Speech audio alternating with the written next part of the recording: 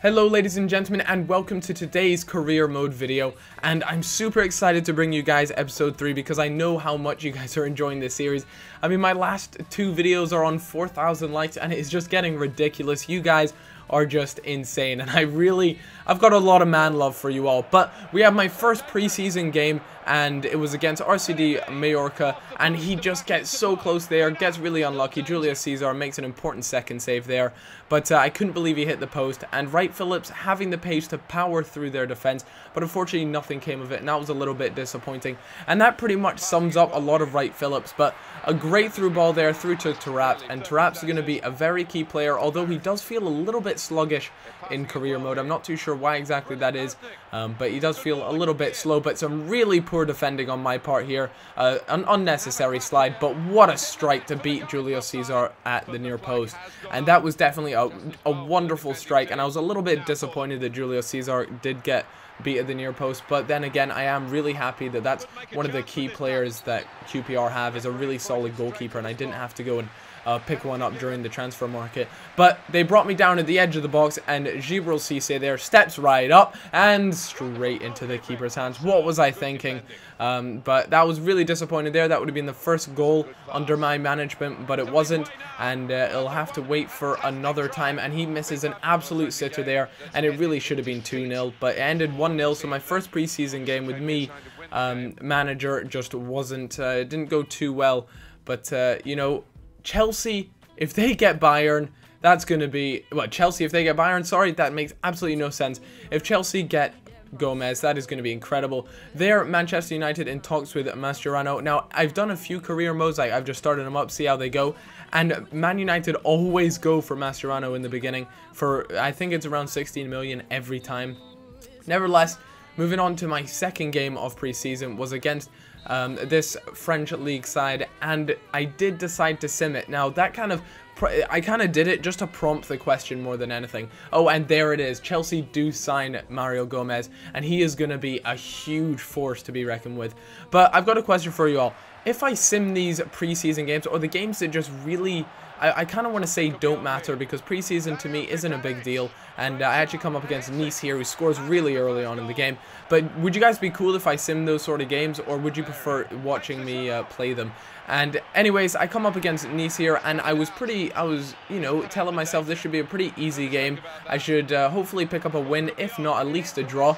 But they go 2-0 up in 70 minutes, and things were not looking good at all. You know, just nothing was going my way. I wasn't doing anything well. Mattox is through, and how can you miss a one-on-one chance like that? It's just, if I'm missing chances like that, I simply don't deserve to win whatsoever. A bit of left trigger, right trigger, and that is just a wonderful strike from their striker, and it puts them 3-0 ahead, and it just wasn't looking good at all. Great 1-2.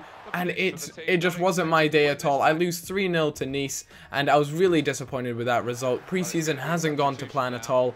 You know, Johnson coming on. Was there more to come from Nice? You guys will just have to wait and see right now. But I brought Andy Johnson on for Mattox, especially after that horrible miss. I felt as though I had to punish him in some sort of sense, because that you just can't miss shots like that. But this guy jinks around my defense and literally walks through them. The defense was an absolute shambles, and it goes 4-0, and turning more into a humiliation than anything.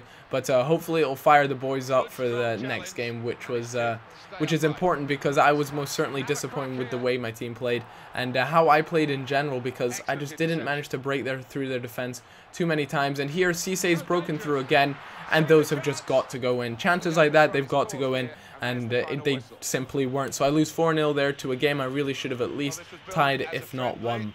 But that really just inspired me to go and make some pretty hefty changes to the squad. Something needed to be done. What I was using clearly wasn't working.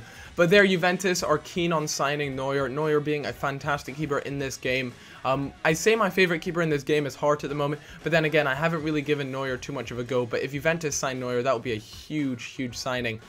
Training injury, unfortunately, I do pick up an injury, and that is Junior Hoylett there, who is one of my youngsters that I'm really hoping to develop, and it was absolutely gutting to see that he was injured.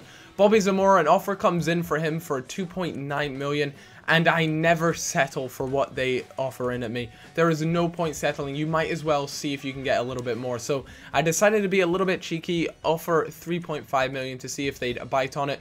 But going from a 4-4-2 diamond wide, which means you have a right mid and a left mid, I decided to go for more of a compact midfield formation, just because I felt as though things weren't working out. You know, Wright Phillips, despite him having a few breakthroughs, he couldn't finish his dinner.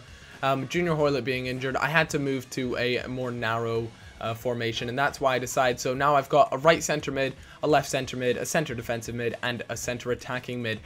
Bobby Zamora there, another offer came in for 3.2 million. Again, producing that counter offer because I always can get more than what they offer me. Usually, don't take that for exactly that, you know, but there's no harm in at least going one up, assuming you don't go for a ridiculous price, because then they will simply just pull out. But again, I was just chancing things, see what would happen. But if you guys want to pause back there, Yaya Toure went to Atletico Madrid, which is a huge move.